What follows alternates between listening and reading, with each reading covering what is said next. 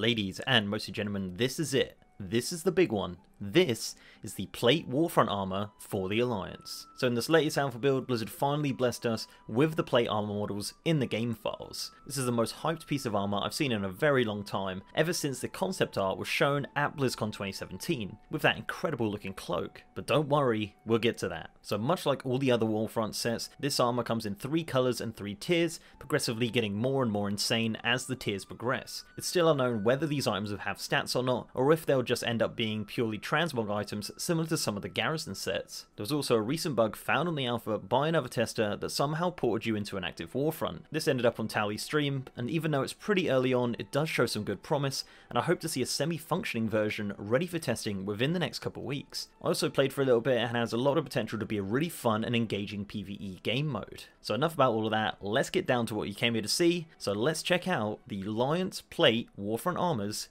in-game. So let's start off by checking out the Tier 1 armor.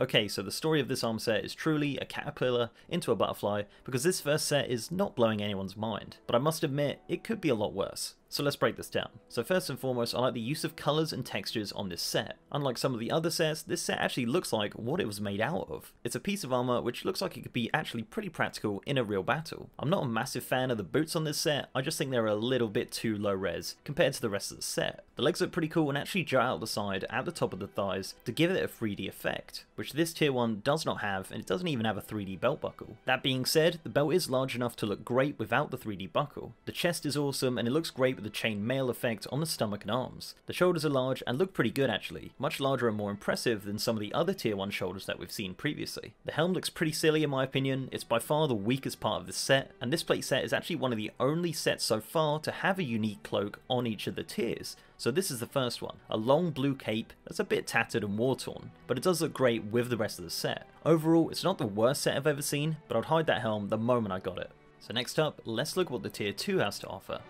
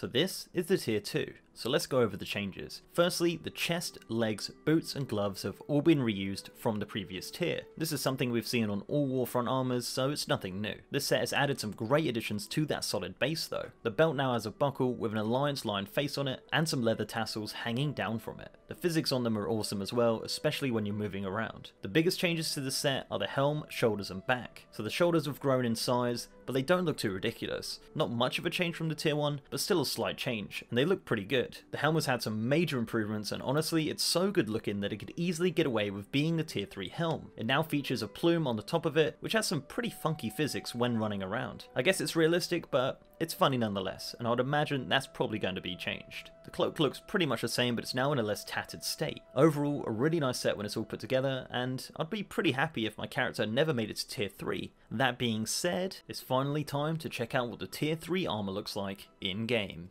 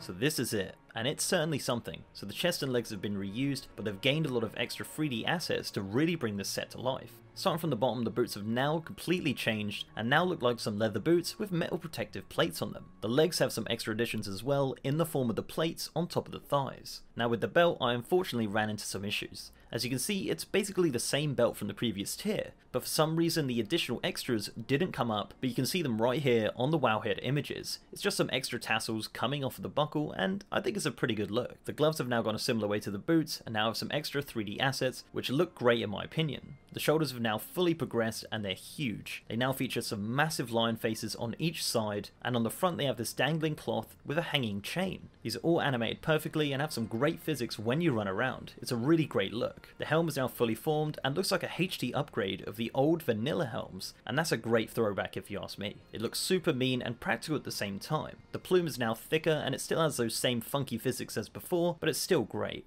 And now, onto the cloak. So obviously the concept art was never going to be true to the in-game model. That being said, if you take off the shoulders, you can see they've done a great job at giving the effect of a cloak which covers the shoulders and chest. It's even in 3D as well. Strangely enough, there are some icons in the game files to suggest that the cloak may get some tweaking with possibly going over the shoulder slightly. Someone posted this gif in my Discord showing off possibly what it's supposed to look like. I've no idea of the source of it, but I'd really like to know. So if you guys know who done this, let me know. It's really impressive and I can't wait to see it all working in-game in Battle for Azeroth. Overall, it's definitely a great set and I'm pretty impressed with what the art team have achieved. I hope they put this level of detail and love into some of the other sets that are coming in Battle for Azeroth. So that's pretty much all I've got for the Alliance Plate Warfront armor. You're probably wondering why you haven't seen the tier 3 set on a male human anywhere. This is due to Blizzard not actually putting the collection's model file into the game. That's the file that deals with the 3D assets, so that would explain why you haven't seen it. It's obviously just a slight mistake, and I'm sure they'll fix it in the next build. So let me know down in the comment section below what your thoughts are on this set and whether you think it lived up to the hype of the original concept art.